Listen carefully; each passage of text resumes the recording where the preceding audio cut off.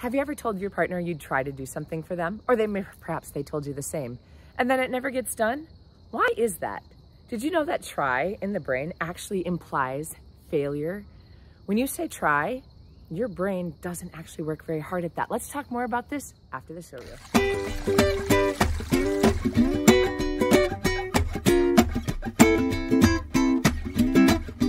You can't wiggle too much. There are some common themes about why people don't do what they say they're gonna do. Number one, they didn't want to do it in the first place. And maybe they knew they didn't want to do it right away and just didn't bother to tell you, or maybe you didn't bother to tell them. But often, sometimes when we say yes, we don't actually tune in to what we actually want, right? So here's a really good boundary lesson. Number one, tell somebody you're gonna think about it for a minute. And that minute can be actually a minute, or maybe it needs to be a few days, but then really tune in and see, does that feel right for you? The second thing you can do then is, once you have your answer, see if there's any conditions around it. For example, if I choose to go babysit my sister's kids, is there a condition around it, such as I want them to be fed before I show up, or I want you guys to be home by midnight because I have something going on the next day? Right? So know your conditions before you say yes. Is there something that you need in order to honor the request fully? And then once you have that understanding, what are the consequences if they don't, right? Because what we often do as humans is we say, yeah, I'll do that for you. And then perhaps we don't want to do it, or someone lets us down, and then we punish them, right? And punishment is something that's not agreed on, right? It's I'm choosing, because I'm angry or I'm upset or I'm frustrated, to do something to you or to make you suffer back. And that's not very healthy for any kind of relationship, for any kind of friendship.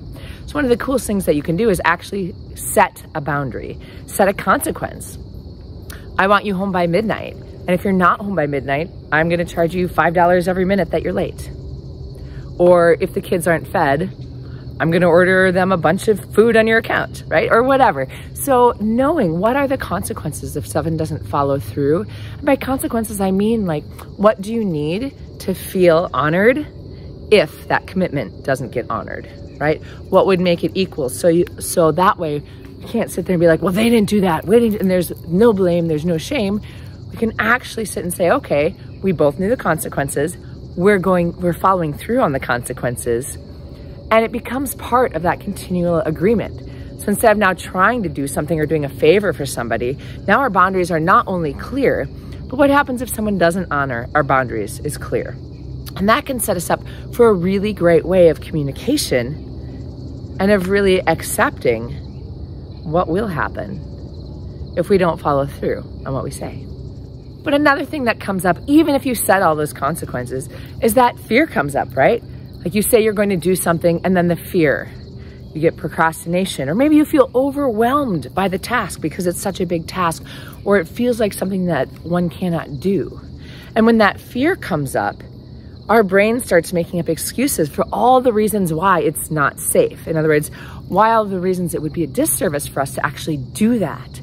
So then our brain talks us into not doing it, and all the reasons why we can say, well, it's okay that I didn't do that because of. We start justifying in our own minds. So notice, if you've promised to do something for someone, or they've promised to do something for you, and they didn't, is there a potential that fear came up for some reason? That they were going to be judged, or that they already had too much on their plate. And notice, have you ever wanted to do something for someone and you haven't?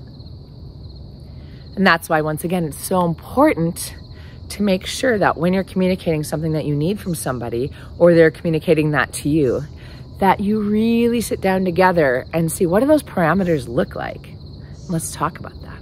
Third thing I wanted to say is that if you were going to do something and you didn't do it, be honest, admit it. Like, hey, I know I promised you we'd have that conversation on Thursday.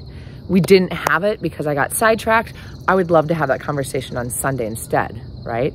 Or, hey, I know I told you I'd get this done by Friday. Work got in the way. I'm super sorry, but mean it, and you apologize. And then set a new date. Have that negotiation, have that compromise.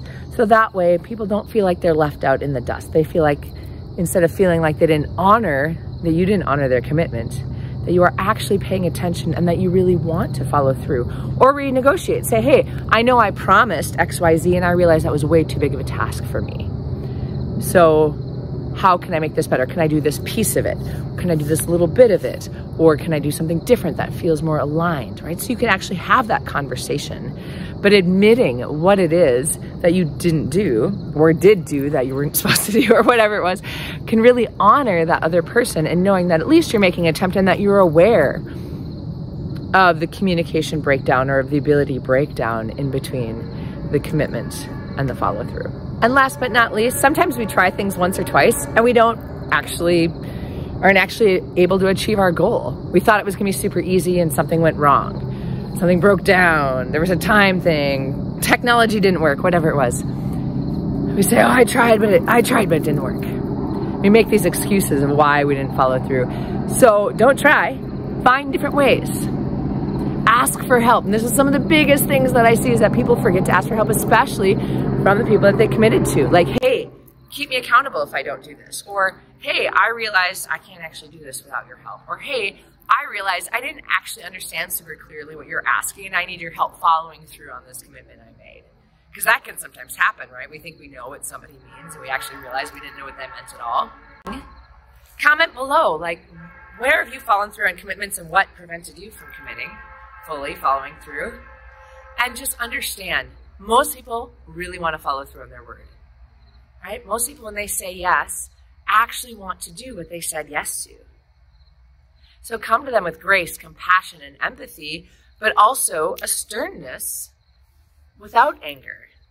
And really be curious, why did this happen? How can we make sure this doesn't happen again in the future? And how can I help you maintain your commitment that you made? So thanks for watching again. Remember, you're loved, you're loving, and you're lovable. Have a great day.